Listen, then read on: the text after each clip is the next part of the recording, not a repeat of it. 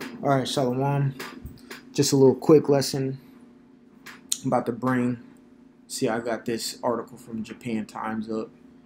First and foremost, I want to give all glory, honor, and praises to Yahweh Ba'Shem, Yahweh Shai Ba'Shem HaKadosh.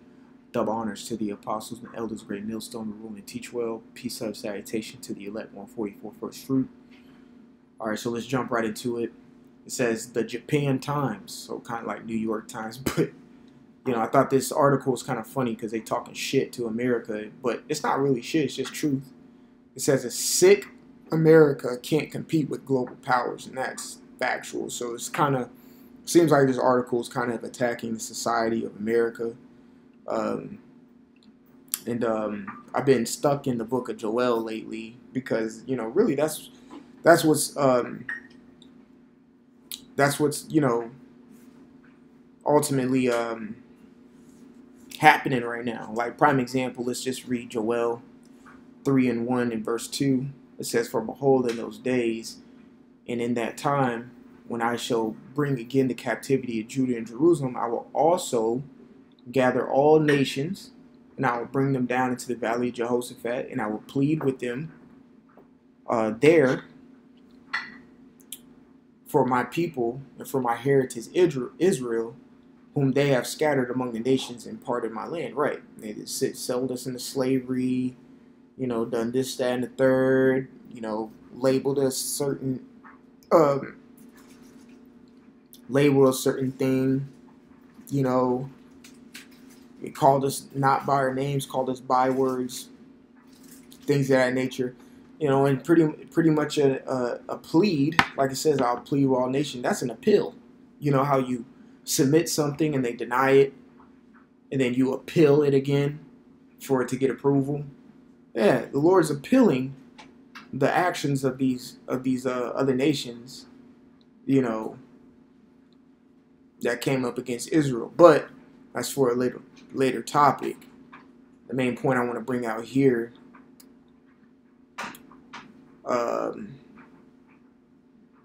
think I passed it.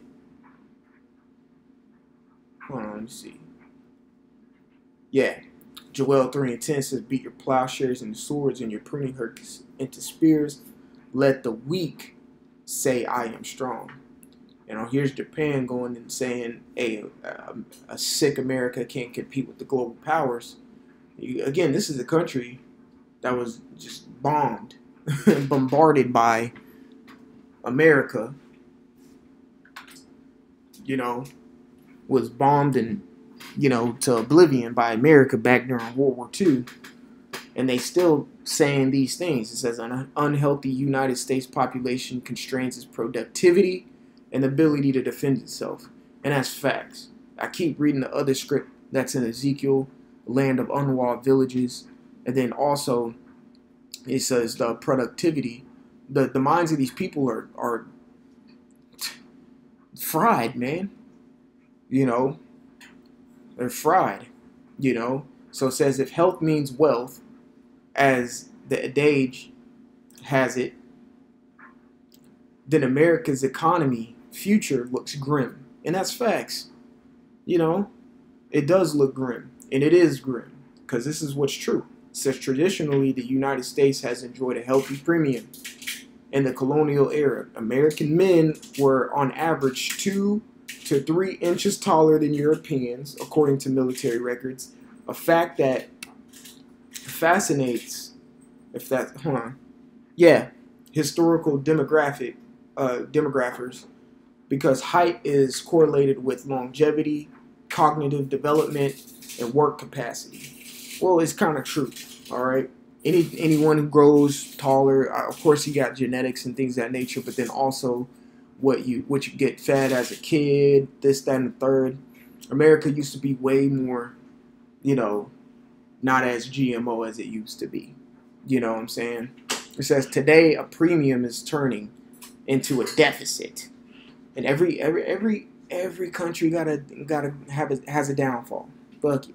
Every country has a downfall. The Lord was fair with giving every 18 nations a chance to rule. What they did with their rulership was crap, so they got brought out of rulership, and the Lord's going to show everybody how it's going to be done from now until forever. Okay? You know?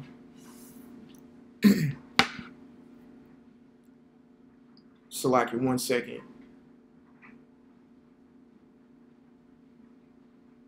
You know, Salakia. Good. I don't know why, man. It gotta maybe think of that one song. Forgot who was it by, because I said now until forever. Made me think of that one song. By Souls of Mischief.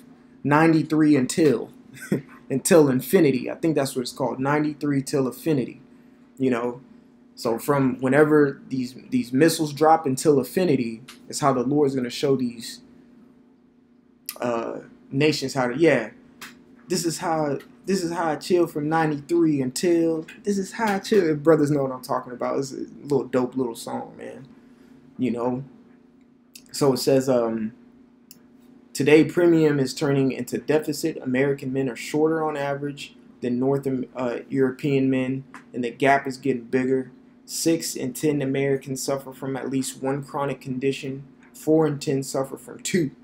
America is a sick society, says William Gladstone in the Wall Street Journal. And right, you know, America used to be united, super patriotic. You know, I grew up in the 90s, man. People in the 90s were more hospitable, friendly. You know, he had more of like, hey, man, the 90s was a good fucking time, man. I'm gonna keep it real. You know, I consider that, not being biased, but I consider that the best era. Best era in movies, best era in TV shows, best era in music. Music was hitting in the 90s, man. Music was hitting in the 90s. Best sports, you know, the 90s was the best sports era, man. Michael Jordan, you know, the Cowboys and shit. You know, Troy Aikman, Michael Irvin, and Emmitt Smith. You know, Olympics was balling. You know, it was just good. Michael Jackson was still alive. Shit, even though he came out with 70s, 80s time frame, but the 90s was the pinnacle of America, and then it dropped after that. And now we're here in 2023 reading articles like this because it's trash. So let's keep going. It says America's health deficit is growing economic problem. It says the labor participation rates is dismal at 62.4%. 11 million jobs are vacant.